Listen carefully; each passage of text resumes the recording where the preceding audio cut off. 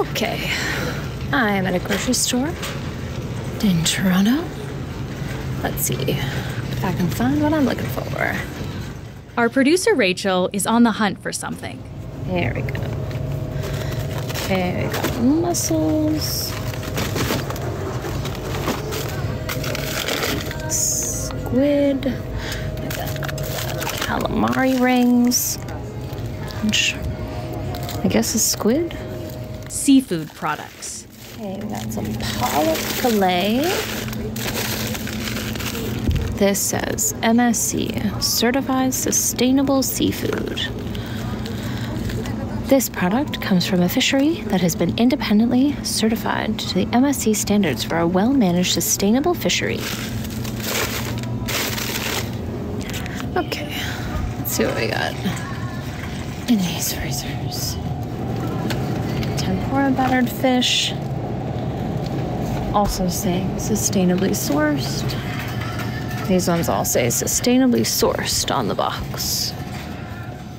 These packages might say they're ethically sourced and produced, but according to a recent investigation in the Globe, that may not always be the case. It found that some of our seafood is coming from plants in China that use forced labor by North Korean workers.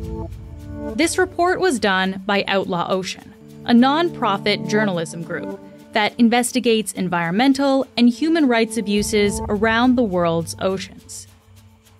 Ian Urbina runs the Outlaw Ocean Project. Today, he'll tell us how they learned about these North Korean workers in China, what conditions they're living in, and how the seafood is making its way into Canadian grocery stores. I'm Menaka Raman-Wilms, and this is The Decibel from the Globe and Mail.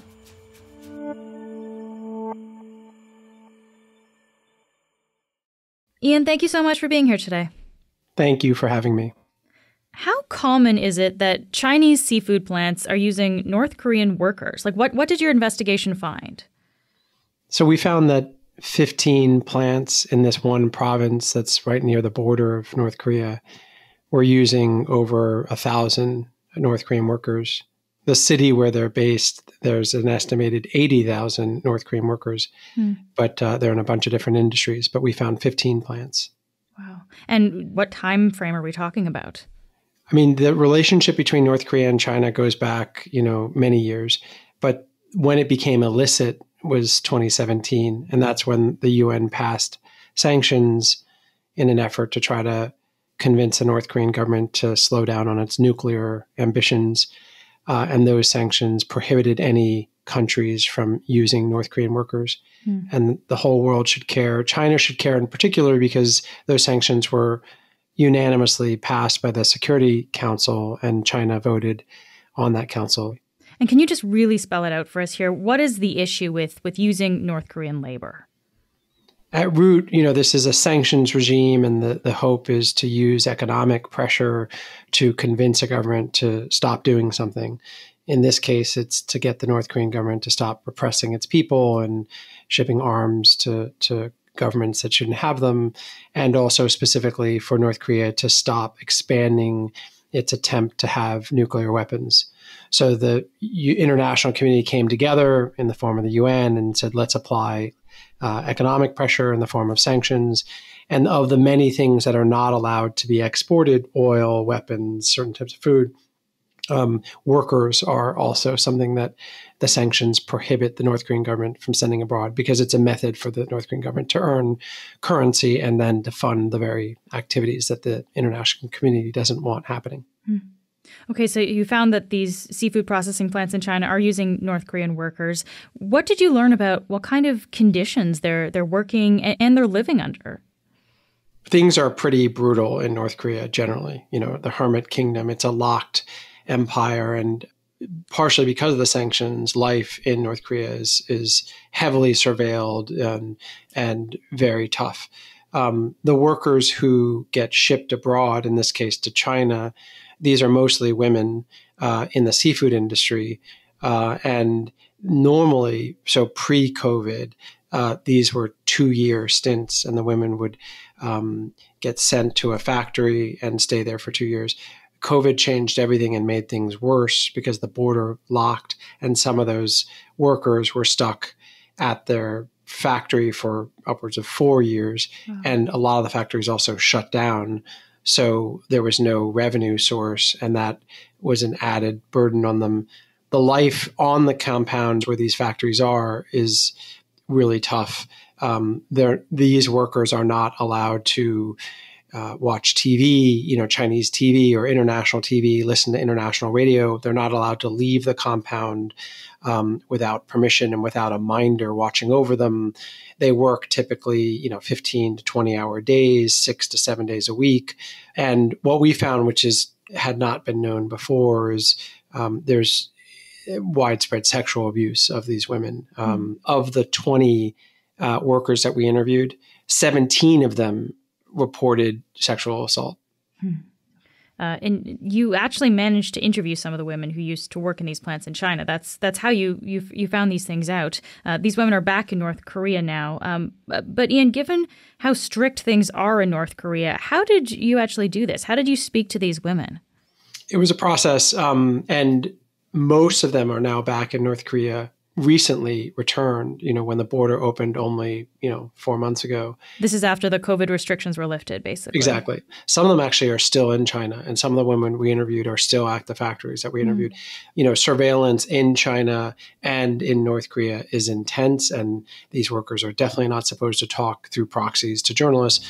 How we did it, we built a sort of grid of investigators that we put under contract.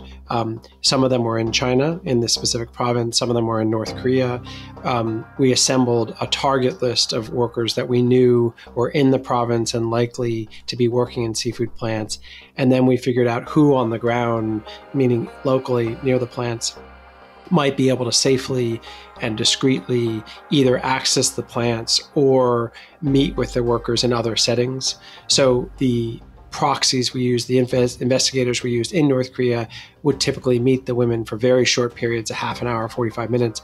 Normally they would rendezvous in open spaces, so not at their houses, because that's really risky for them. And they could be surveilled, seen, bugged, but they would meet in parks and open streets, these sorts of places. They would talk for 30 minutes. Our investigators would come with a list of 24 questions that I'd written out for them. My investigators would write up their answers, and then through encrypted, means, they would send me the photo of the written responses. Wow. And what did these women tell you? Like, can you share some of the things that they had to say? Yeah, I mean, the women, across the board described just this kind of crushing sense of captivity, deep sense of despair. Many of them, like I said, were dealing with, steady coercion from managers or plant operators to engage in sex, sometimes even sex for pay for other clients. There were reports of violence from some of the women describing how typically the scenario that they would describe was, an overture by a manager, a sexual overture on the plant floor, or the woman would be called to his office at odd hours for some pretext of something he needed. And then behind closed door, he would pressure her into sex.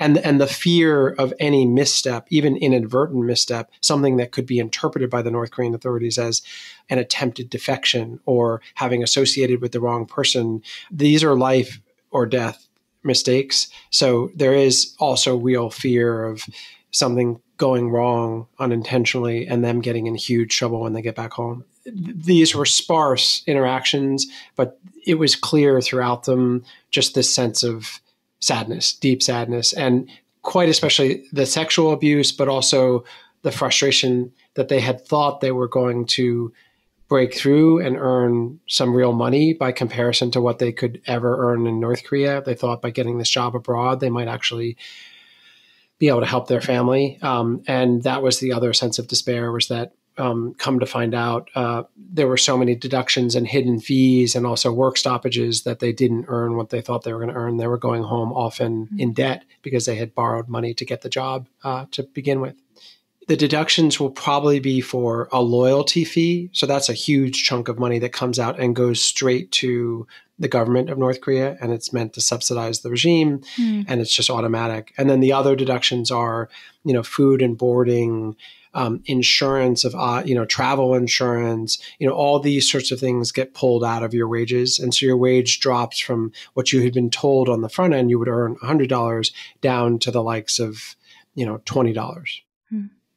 And you actually managed to get people inside these seafood plants that seem to be using North Korean labor. Can we talk a little bit about that, Ian? What was that like, and what was that process? Again, I mean, super high stakes, not for me. I'm in the luxury of DC and Washington, DC and safe. But for those on the ground in these areas, what they had to do was figure out a way to get into the plant. And those varied. In the case of one plant, someone had a friend who was a police officer, and the police officer was routinely allowed into the plant just to do a walk around and inspect the facilities. In other cases, we had investigators who visited the facilities, but the outskirts and the parking area and the sort of lot where the workers tend to work out, and sort of surveil and observe the facilities so as to see, can you spot North Koreans at the facility? And they're pretty clearly identifiable as different from Chinese. They wear different uniforms. They're obviously speaking a different language. And also they always are kept in separate dorms and separate portions of the plants, separate work floors from the Chinese. That's both the Chinese government and the North Korean government wants to keep these populations segregated so there are fewer possible defections. Why do these North Koreans go to these factories? Do they have a choice? What is the promise here? These are very sought after jobs. In North Korea, the economy is in such shambles that it's very difficult to land any job, and the job you might land in a factory or in a store or in any capacity is going to earn you minimal wages. 1/10 is the take-home average. So if we're dealing with maybe $30 a month or something like that in a job in a processing plant in China, the equivalent job in North Korea would be $3 a month.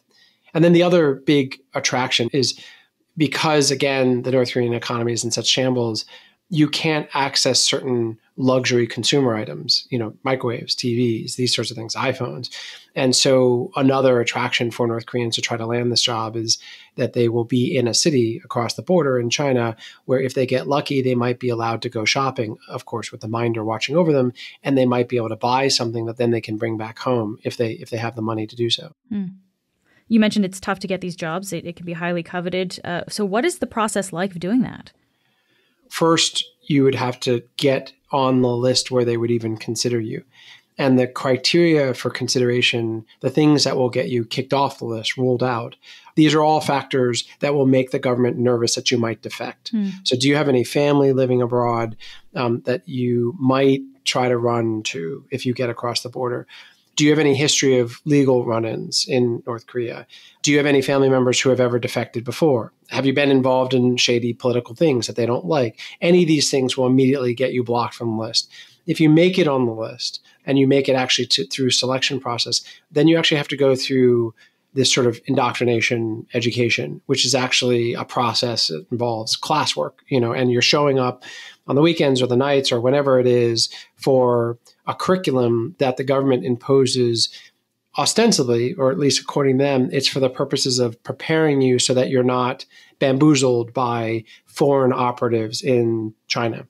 What that means is, here's what we need you to know so that you are insulated against being wooed by Western ways, or how to spot an NGO worker or a journalist who might approach you, and just the stakes and reasons ideologically that you should stay away from them and not even attempt to talk with them, because you'll besmirch the reputation of the North Korean government. I mean, speaking of besmirch, there are even criteria in the selection for height. So if you're too short, if you're too little, you will not make the list, because they don't want short people providing the public image of what North Koreans look like abroad.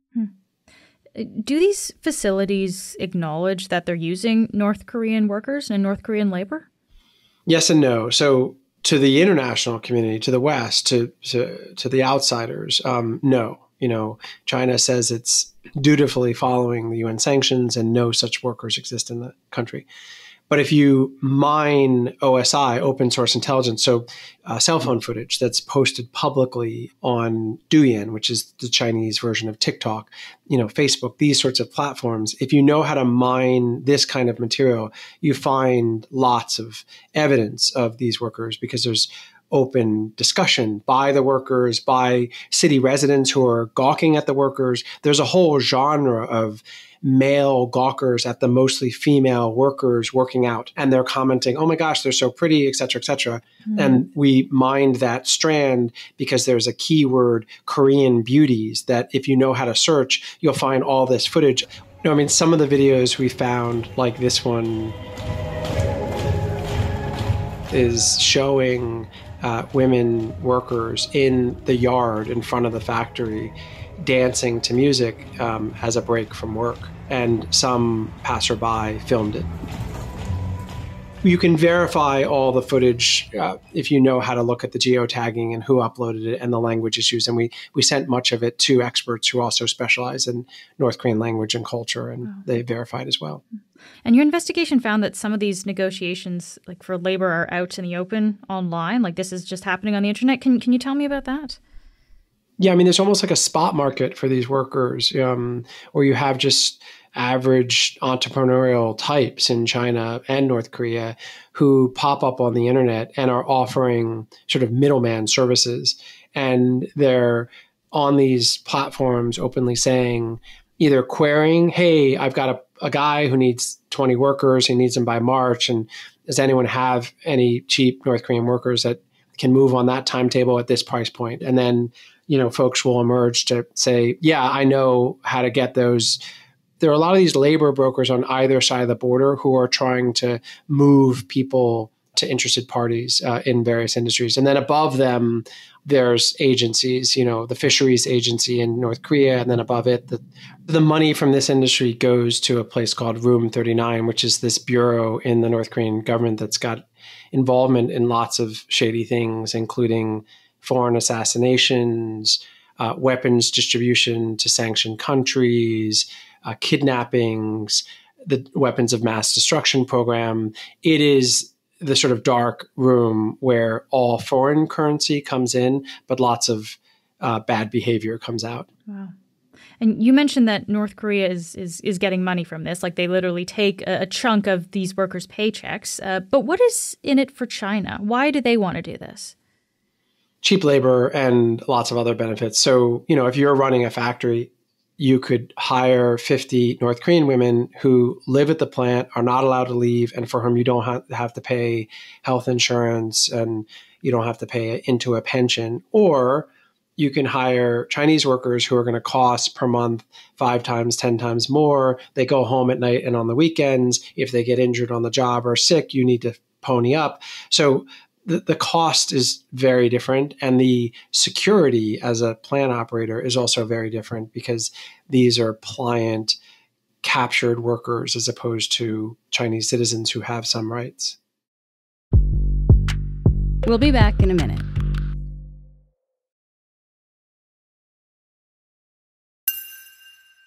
Okay, so you were able to actually trace the seafood from these factories, Ian, to Canadian stores. So let's go through some names here. Like, which companies did you find had connections to these seafood plants, and what stores are they selling to?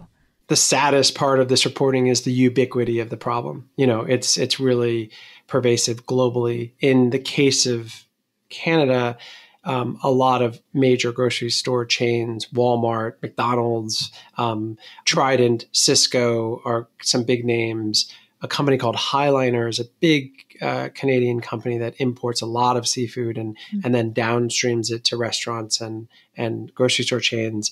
Highliner was also tied very directly to these plants that have North Koreans. What have the companies said in response to these allegations? The majority of the companies, we reached out to over 200 companies in the course of the investigation and published all of what we said to them and what they said back in full on the website. The vast majority just stonewalled us and would not engage and would not respond. Some did engage. Highliner included, Cisco included, McDonald's and Trident included. These companies tended to respond that they're looking into it and they'll get back to us.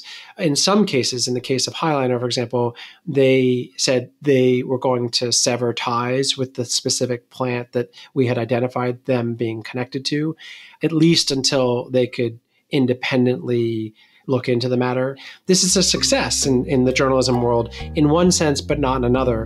This is cutting off the tumor, but not really confronting the cancer. The deeper problem here isn't that one plant. It's that the very oversight mechanisms of High Liner or the companies in general and the auditing firms that are supposed to police this stuff are not working. And so that's the core problem that needs to be corrected so that we don't in 3 years produce the same story again. Seafood is a unusually complicated and opaque supply chain because stuff is getting pulled out of the oceans, often in the high seas, then taken on land in processing plants and handed off that are far away from us typically, and then handed off between lots of middlemen before they reach our restaurant table or the shelf. Seafood is therefore very far behind other products when it comes to companies knowing what's going on in their supply chains and actually having tools for ensuring that forced labor or environmental crimes or what have you are not part of their supply chains. Seafood is playing catch up. So are there not audits that go into these plants or anything like that to make sure that they're operating above board? With seafood, there are categorically two types of audits. There are marine and food safety audits on one side, and those are auditors who go in and check the plant and sometimes the ship history to see, did this come out of waters that you weren't supposed to take it out of, illegal fishing? And then when it got to the plant, was it handled hygienically? Is that tilapia really tilapia or is it a fake tilapia? These sorts of questions. Those are marine auditors. Then there's social audits, which are a different category of auditors. Those folks are looking at working conditions, be it on the ships where they rarely, if ever, go, and then in the plants. But in a place like China, it's a little bit thorny because if you're an auditor and you're showing up at a plant in China, number one, you're probably showing up having told the plant you were coming. So that plant's probably going to clean things up to make sure that they get the A on their report card. So that makes the audit kind of unusable. The other issue is in China, there are certain taboo issues you cannot discuss and expect to be asked back. You might even get kicked out of the country. It's why a lot of news organizations have been kicked out of the country because they dare to talk about certain things like human rights, like Uyghurs, like North Koreans. Yeah. I guess I'm trying to understand this because your investigation found that half the plants, I believe, you linked to North Korean workers. Those were certified by the Marine Stewardship Council, which is a sustainability group, right? That kind of signs off on seafood products. So how is that happening? Well, so Marine Stewardship Council, MSC, is the biggest player in this realm. They give certification that this fish is sustainably fished, it came from waters where it should have, and it's properly labeled, etc. So they're marine. Now, to get a little seal that says we're MSC approved, you have to have a prerequisite social audit. You've got to show up to MSC with this document in hand before they will give you their extra approval. What that means is MSC is partially involved in the labor issue, even though they very quickly will tell you they're not. All right. So half of all the plants that we looked at had these really serious labor abuses involved in them, and they had been approved by MSC, which speaks to the core problem in what MSC is doing. So the question begged is, how are they going to ensure that if they're going to be associated with social audits, they're legitimate social audits? Let me ask you about Canada here, Ian. I'm wondering, how does Canada compare to other places like the U.S., say, when it comes to clamping down on importing products made with North Korean labor? So Canada is behind in several ways. One is it lacks a couple of key laws that, at least in the U.S., advocates and academics say have been really helpful in policing these issues. One law in the U.S. is called the Uyghur Forced Labor Prevention Act, and it's specifically focused on any products that come into our country. If it's tied to Uyghurs, we're going to block them. And then the second law is called CATSA, Countering Americans' Adversaries Through Sanctions Act, which is specifically focused on the same issue, but for North Korean labor. Now, the enforcement of those two laws is where things are not so great in the U.S. But these two laws are really, really powerful laws, and they exist in the U.S., and and they don't exist in Canada. So the tools for enforcement aren't there. Then the other thing that Canada lacks that the US has a little bit better of is the data to actually know when things are coming into your country. So a lot comes into Canada about which not that much is known. And if Canada really wanted to confront and better police products that it doesn't want to enter because it's tied to dark stuff, then they would have to increase how much data is collected whenever products come in. And we should say Canada did amend the Customs Tariff Act in 2020, which prohibits imports made with forced labor. But up until last year, authorities had not stopped a single shipment from entering the country. So this kind of gets back to what you were saying there. Before I let you go, Ian, just lastly, I guess I wonder how we as consumers should be thinking about things. Like, how should we be thinking about seafood in our stores, the next time that we go grocery shopping? I think we all are just people, right? We're average folk who are very busy. And so the first thing to do is to realize that we wear lots of different hats, right? So you and I are interlocutors. We talk to people, our partner, or kids, or friends. And so informing ourselves about issues of concern so that we can spread the word matters. It really does help. And then we additionally are consumers, right? We buy things. And so when it comes to seafood, knowing that there's some real concerns about seafood, you get on the internet, you Google, I want to eat shrimp. I might want to buy shrimp that's locally caught if I can, but I need to check out what that brand is. It's locally caught. It might be a little bit better because the supply chain isn't so long. It's less dark. So you do a little research and you make a little bit better informed decisions to lower your risk a little bit. None of these are silver bullets, but there are lots of different small ways that all of us can make a difference. Ian, thank you so much for taking the time to be here today. Thank you for having me. That's it for today. I'm Menaka Raman-Wilms. Our producers are Madeline White, Cheryl Sutherland, and Rachel Levy-McLaughlin. David Crosby edits the show. Adrian Chung is our senior producer, and Angela Pacenza is our executive editor. Thanks so much for listening, and I'll talk to you tomorrow.